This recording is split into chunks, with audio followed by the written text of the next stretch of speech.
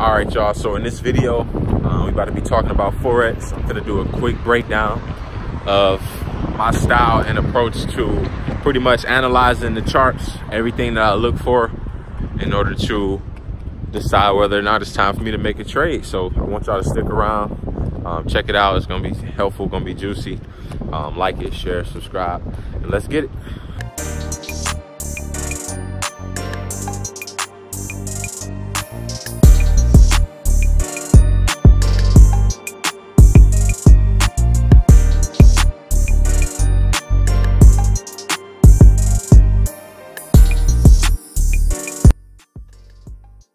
All right, what's going on out there, y'all? So right now what we're gonna go ahead and do is break down my method to pretty much spotting entry opportunities in the market. As you can see right now, I identified an opportunity on the dollar Swiss pair. This is the Canadian, well, yeah, the Swiss franc here. But yeah, this is the dollar Swiss pair.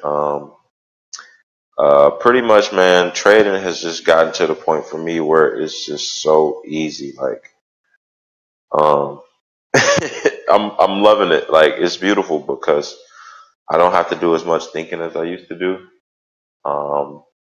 When I first started out, I used to put so much pressure on myself, pretty much, you know, wondering if I'm doing the right thing. But I don't want to waste too much time, you know, bragging about how easy it is. I want to show y'all an opportunity that's setting up. Maybe I can make y'all some money if y'all keeping up with me. So right now I'm looking at a sell opportunity setting up here on the dollar Swiss pair, the Canadian Swiss franc. Right now I see a ABCD pattern completion setting up.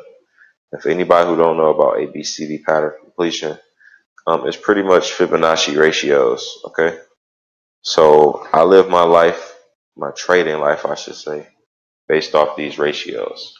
So I'm gonna pretty much share with y'all my blueprint. I always give this one out. This is pretty old, so anybody who's been keeping up with me already know. But these are the these are the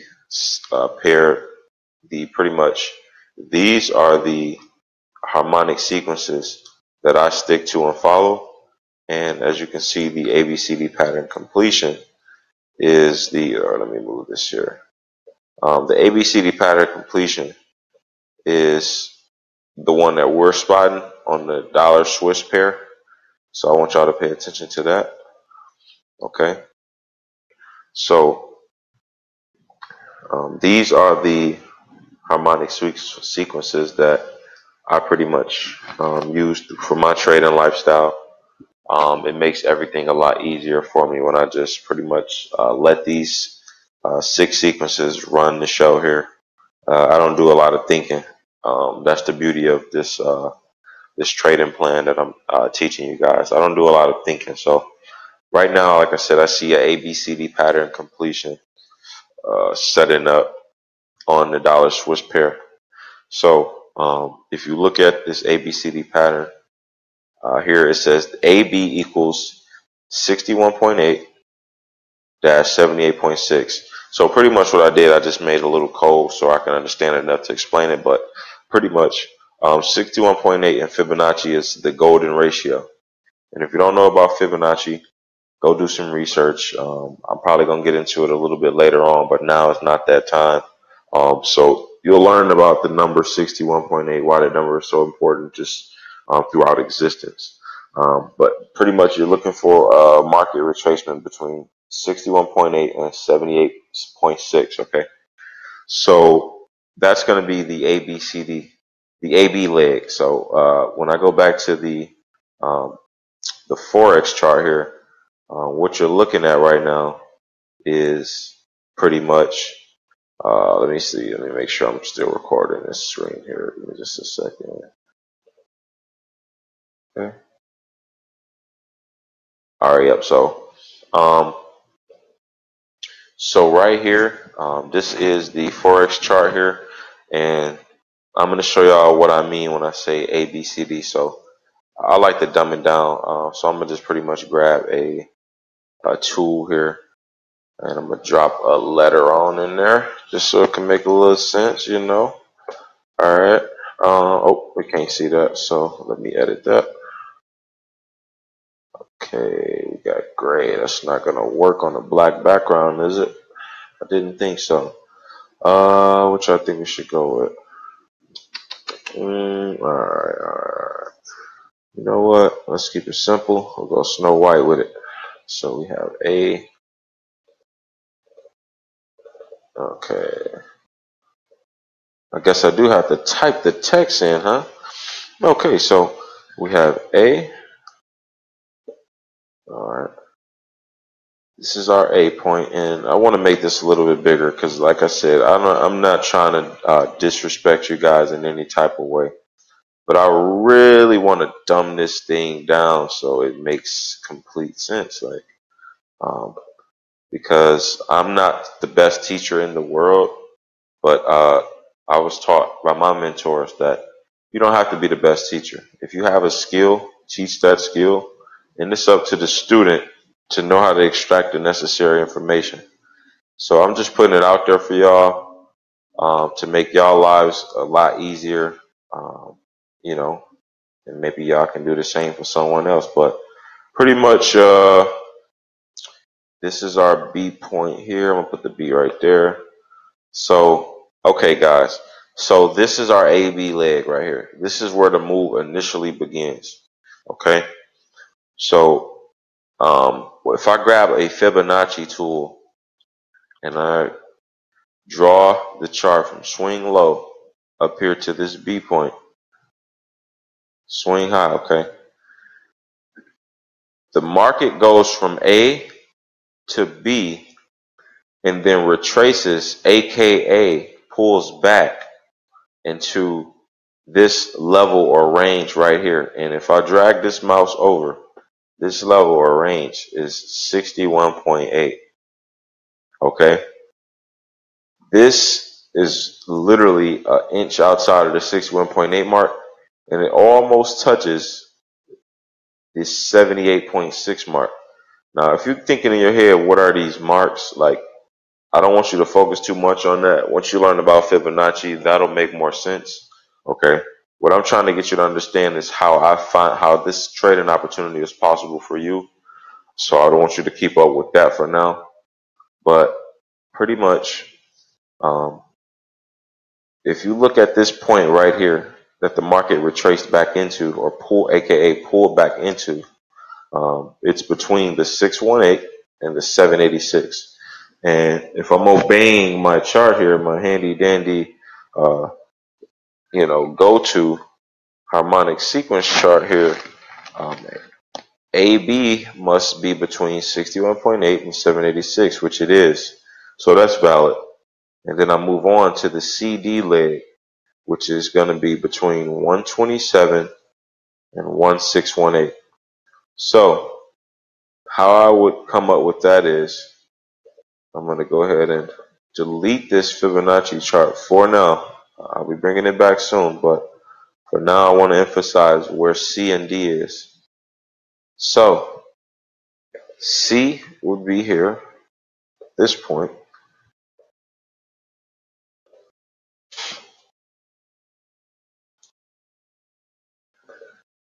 and D completes the pattern somewhere here.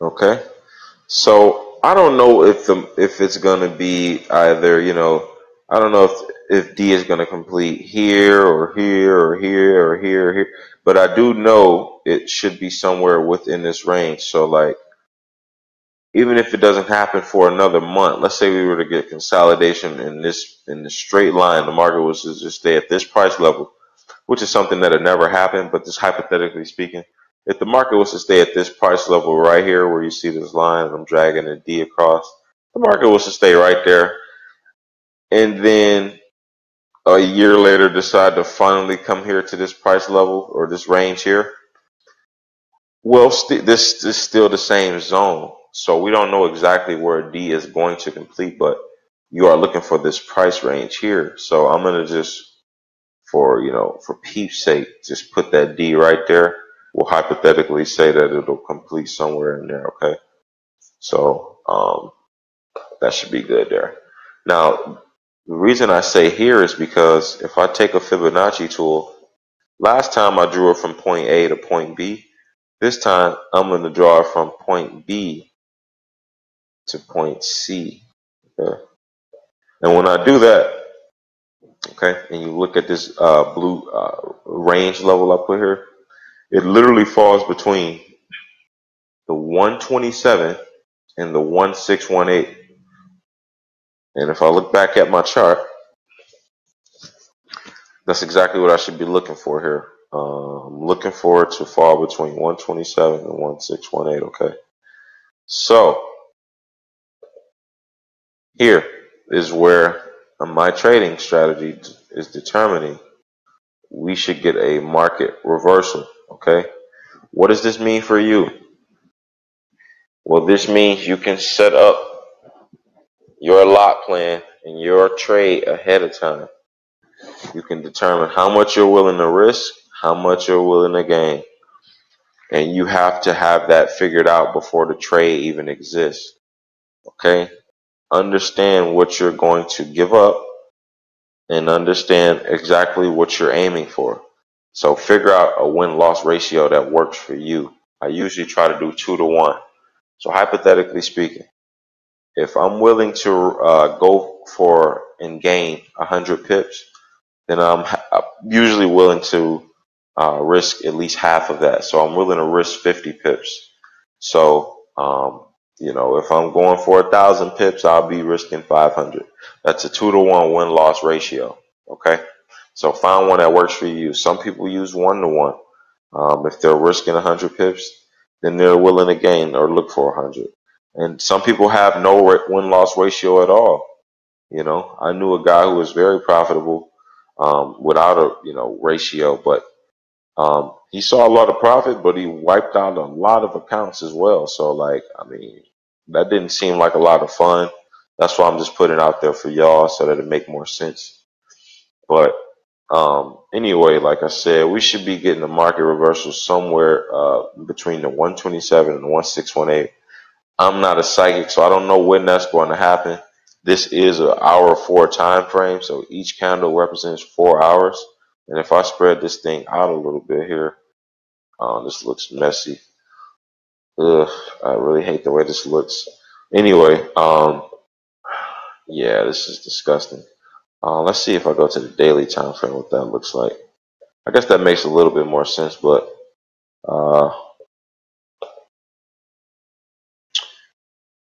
like I said, y'all, this is an opportunity for you to get in. So hypothetically speaking, if you wanted to get in this, and anybody watching this can set up this opportunity, what you're going to do is you're going to go ahead and enter the market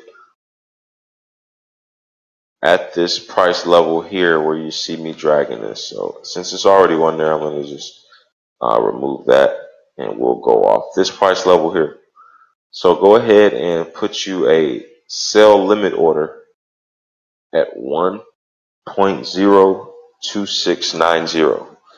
Okay, 1.02690, just in case it's too small for you to see on the screen there.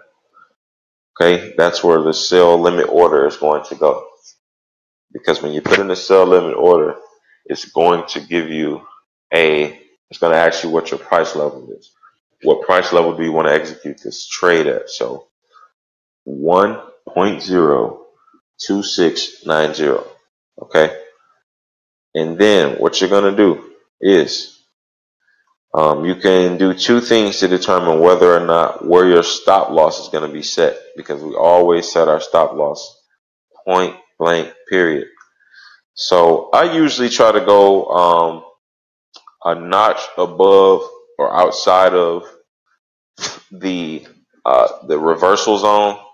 So for instance, here I would consider this a real good notch outside of the reversal zone. And just so this marks our stop loss, I always change the color to something that represents stop, which is usually red. That's orange. That won't work. So we'll go here. All right. So also what helps me more is once I do determine, once I do put that stop loss a notch outside of the the reversal zone, if just in case the market decides to keep pushing and it gets to this point, I'm like, I'm done. Okay. So obviously it's wrong. So it's all a part of the trading plan. The one I've been using that's working very consistently for me. And what you're going to do to determine, for yourself is where it said, I recommend, it's easier if I go to a higher time frame here. So let's see. I'm going to try to make sense out of this. Okay, so I'm going to have to stick to this daily time frame.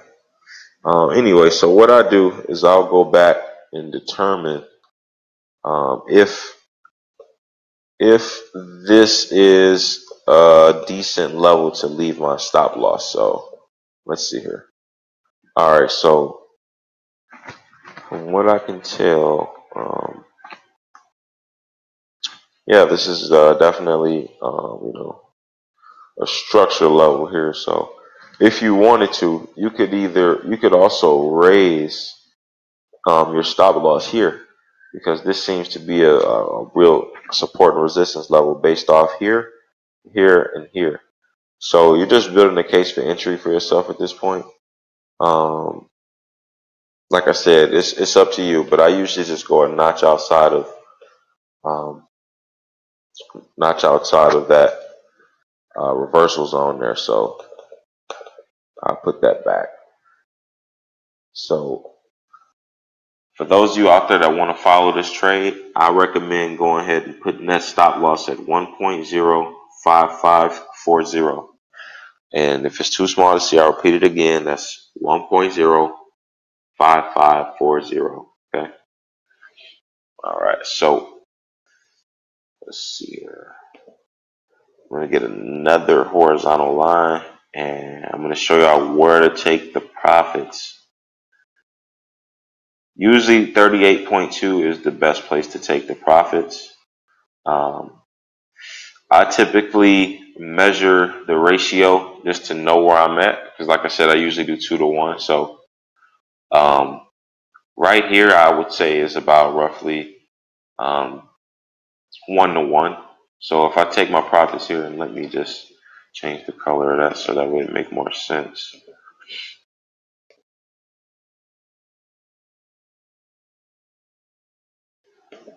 Pale green. All right. So if I'm taking profits, I'll probably more than likely put them at the 786, because that's about 2 to 1 if you measure it. So our stop loss is here. Trade will be entered here, and 786 gives me about that 2 to 1 range. Okay. It's almost 1 to 1 if you look at that. So that's why 38.2 would actually be also a better bet. So if you want to get in this trade live, you following this, go ahead and put this the first take profit at 0.98828. That's 0.98828. Okay. So it's really that simple. Like, I don't complicate it. I just wanted to do this one real quick for y'all, for anybody following, just so you can see beforehand. You get the chance to see this live happen. It's incredible how these ratios are respected throughout the market. Just not only the market, but just life itself in so many different ways. So, like I said, Fibonacci is another topic we'll be eventually talking about. I'm going to be diving into what these ratios actually represent, because I know it probably doesn't make a lot of sense to y'all, but as long as you're keeping up, I'm going to make sure I drop some gems, stuff that's useful for y'all, and like this video, share it, subscribe. subscribe to the channel so you'll know when I'm dropping more. And I'm gonna see y'all in the next one.